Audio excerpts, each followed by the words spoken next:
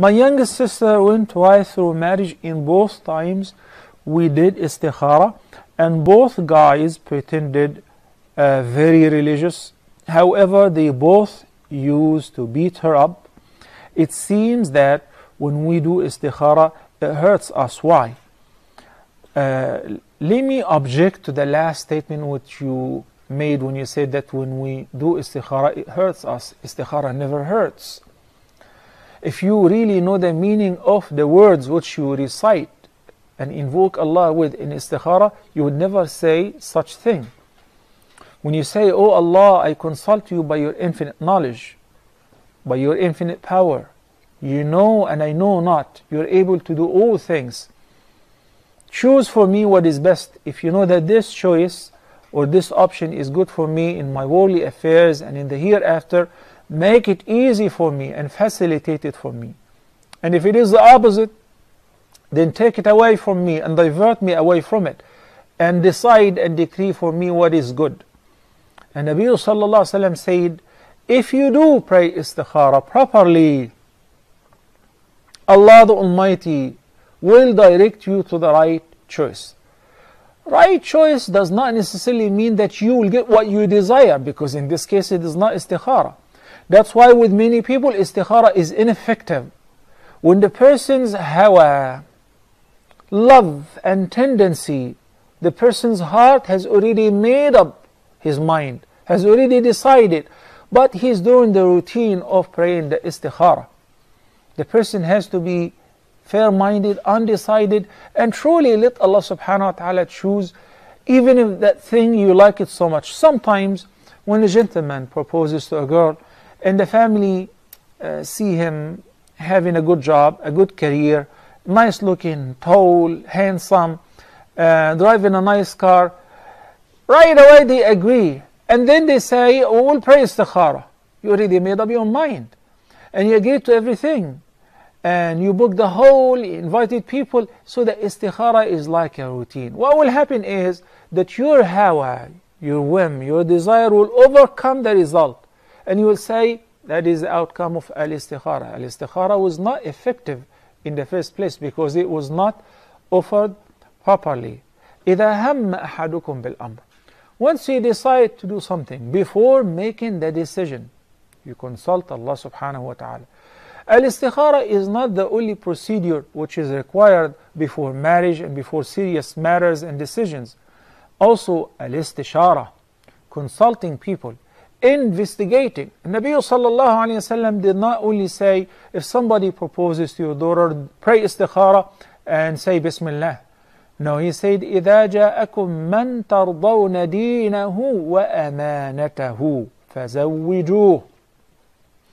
Whenever somebody whom you truly trust, his religious commitment and his manners, which is presented in one of the form of akhlaq, which is amana, trustworthiness and honesty.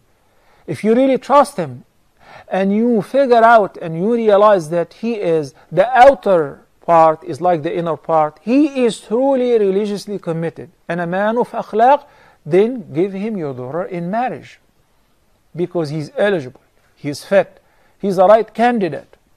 And as you know, also Nabi sallallahu alaihi wasallam advised the man what to do when looking for a life mate, for a wife. But here in the case of the sister, when you made the istikharah, we need to ask you whether you really did istikharah properly or you had already made up your mind. Many cases which I observe and I examine whenever I do counseling, that the people, once the person knocks on the door and he has a good job, a good career, a good car, a good house or apartment, the decision is made. Wallahi, people tell me, he is great, he has the best akhlaq and everything. He only one thing that he doesn't do. One thing, which is like a little thing. I say, what is it? Well, he doesn't pray. And they belittle abandoning the prayer. So they are shocked when I say, no, don't give him your daughter in marriage. Oh, Sheikh, he's going to pray. I don't care. Not before he's already praying regularly. Or a person with a beard, but he's violent. No, don't give him your daughter in marriage. Look what Al-Hasan al-Basri said when he was asked, whom shall I give my daughter in marriage to? He said, marry her to somebody whom whenever he loves her, he would honor her. And in أحبها أكرمها وإن أبغضها لم يهنها.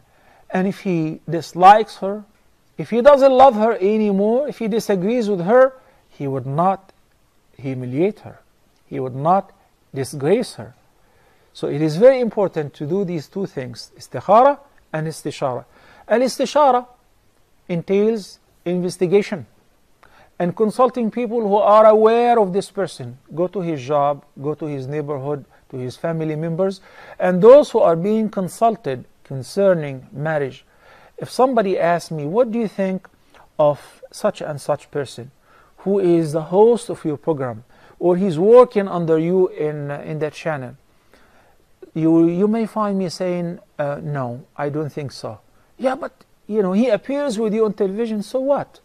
I wouldn't give him my daughter in marriage if it was me. I'm just saying, to that extent, the person has to be honest in giving the nasiha, in giving the advice. And it happened with us before. And I said, I won't give an advice. I wouldn't recommend him. Why? Because I don't know him. Umar ibn al-Khattab, may Allah be pleased with him, heard a conversation between two people, when one was recommending a third to the second person whom he was talking to.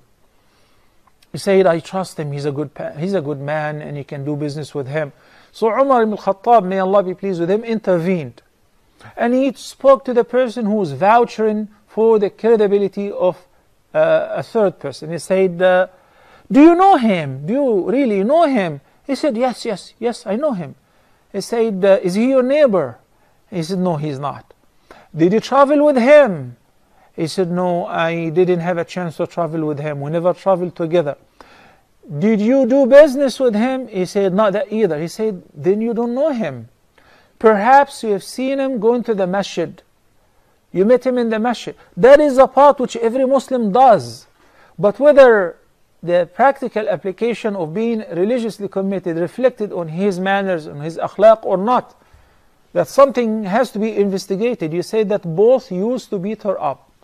Number one, that is entirely rejected. The Nabi ﷺ said, وَلَا يَضْرِبُ إِلَّا لَئِيمٌ. The one who would beat his wife is very slicky. This practice is condemned by the Prophet ﷺ. He never laid his hand on a woman or a child, only on the battlefield. How could a person slap or beat his wife? Then he asked her to share bed with him by the end and have an intimate relationship with him and kiss her and so on. This is one thing. Pertaining your part of the story, we really don't know your sister's behavior because we don't know who's the question, who's the family. So it means it could be both ways. There are some women who are really, I do not necessarily mean that your sister is like that. But if you're involved in marriage counseling, you have to listen to both parties. You will be amazed how the story would change 180 from listening from this party versus this party, and then having them both confronting each other. So we have to be fair. And that's why Allah subhanahu wa ta'ala said in Surah An-Nisa that if you fear breach between them, then appoint an arbitrator from him, from his family, from his side, and another one from her family or her side, hakama, a wise man, so that each person would have their own representatives or arbitrator in order to negotiate and share all the facts, and they would have the power of deciding whether to resume the marriage and reconcile or to cease this relationship. May Allah guide us to what is best. Huda TV's social media sites are the best way to contact us from anywhere around the world. Stay connected with Huda TV's latest news and programs through Facebook, Twitter, Google+, YouTube, Skype, and Instagram. It's fast and easy. Stay up to date with your favorite shows and scholars today. Huda TV, a light in every home.